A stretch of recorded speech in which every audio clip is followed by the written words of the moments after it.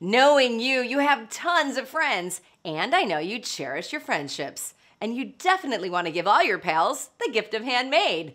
So why spend time weaving thin string together to make a bracelet? The newest trend in friendship bracelets is simple, fun, and easy when you have your brother PS 500 sewing machine. So let's make it. You'll need fabric scraps, a decorative button, hook and loop fastener, scissors or a rotary cutter, a straight edge, and pins. Cut the fabric scraps into 4-inch by 14-inch strips. This length will create a tail to mimic a cufflink closure.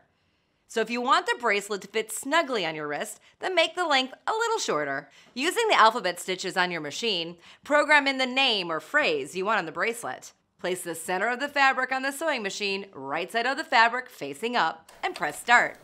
Soon you'll have a smart design on your fabric.